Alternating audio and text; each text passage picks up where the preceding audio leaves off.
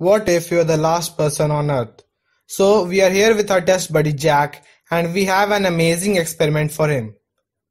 Jack wakes up late because the radio does not come on. Outside, there is only the sound of the wind and of the birds in the trees.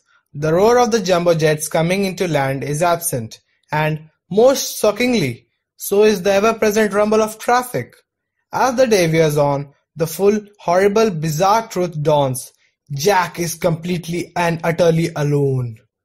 To wake up and find oneself the only human alive, marooned in the modern world, is which everyone else has disappeared or been killed by some mysterious virus, is both the stuff of nightmares and of fantasy.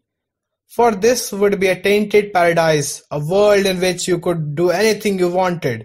You would be a god, a king, but your kingdom would be empty.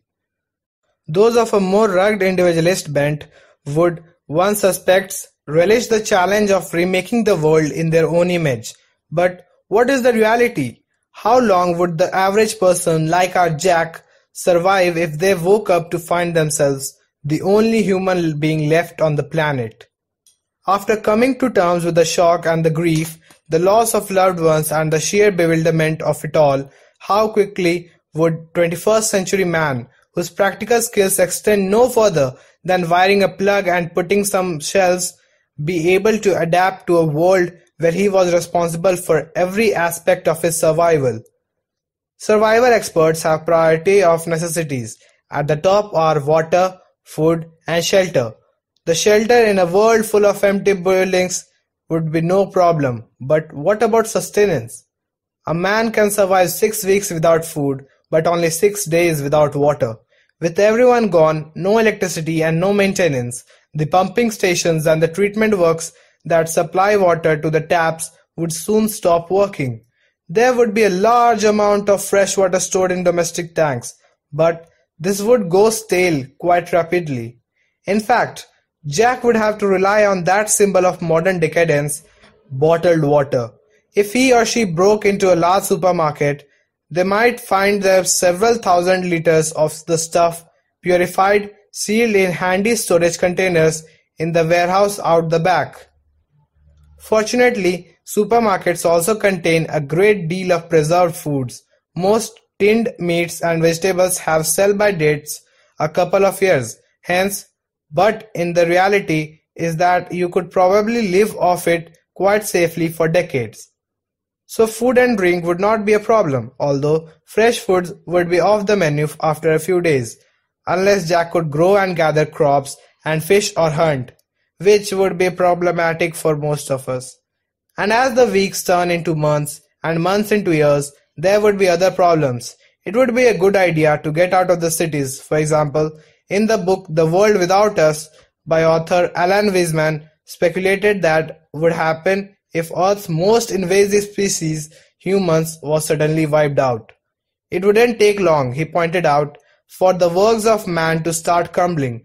Of course, some of the buildings would last a great length of time. After all, our world is littered with 1,000-year-old edifices, and there are even a few twice the age in regular use. Probably the most complete being the Pantheon in Rome.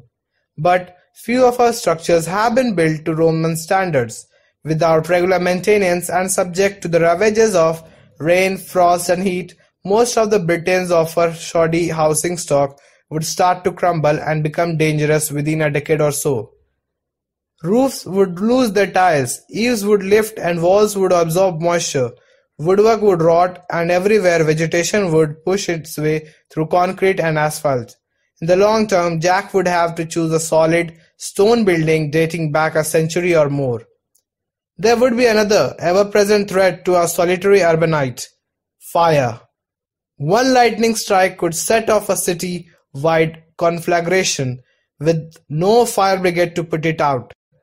The countryside would not be without its hazards, either. Food, paradoxically, would be far harder to obtain, and forays into the crumbling city and towns would be needed to replenish supplies.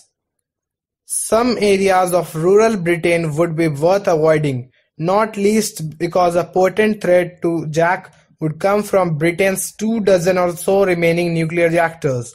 mostly dotted around the northern and eastern coasts. If the staff vanished and as backup power supplies failed, a real danger would be that one or more would go into meltdown as cooling pumps failed. The equivalent of several Chernobyls would render big areas of the country uninhabitable. With prevailing winds as they are, it would perhaps be the best to head for the westernmost parts of the country or even try to escape Britain altogether. Assuming Jack avoided this radiation fallout, hygiene would be an issue. If he chose to remain in the city, he would find the lack of main sewage and drainage a problem after only a few days, as the pumping stations failed, while rivers would probably be too polluted to bathe in. The only hot water would come from a stove, and washing oneself and one's clothes would be a chore. As for Jack's health, the lack of any other people to spread infectious disease would be a blessing, but the risk of accidents would be a constant worry. Even a broken limb could quickly prove fatal if the injury was not dealt with correctly. What about transport? With no regular maintenance, most cars would last only a few years before they give up the ghost. Obtaining fuel would first be a matter of siphoning from the tanks of abandoned vehicles, then breaking into filling stations, unscrewing the fronts of the petrol pumps, and drawing up fuel from the underground tanks manually. But while the roads would be mercifully free of traffic jams, after a decade most of them would become horribly overgrown with weeds. After 20 years, many would be impassable except in the most rugged four-wheel drive vehicles. After 50 years, would be growing through the motorways. Fortunately, civilization would have equipped Jack with the ultimate instruction manual, the combined wisdom of the millions of books contained within the world's libraries. With no one to run the servers and no electricity, the internet would shut down almost immediately, although individual computers could perhaps get going indefinitely using some sort of solar power generator. How to mend a broken car, and how to mend a broken arm, how to hunt, how to sail a boat, it's all there in the black and white. Yes, life would be hard and sometimes brutish, but written help would be on the tap, provided he kept his wits about him, was of reasonable practical bent, and was lucky enough to stay healthy. Jack could enjoy many years of relative comfort, even luxury.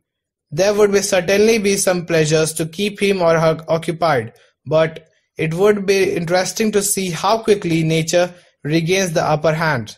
How long, for example, before escapees from the zoos made themselves a new home in the wild? How long before the forests began their march into the cities?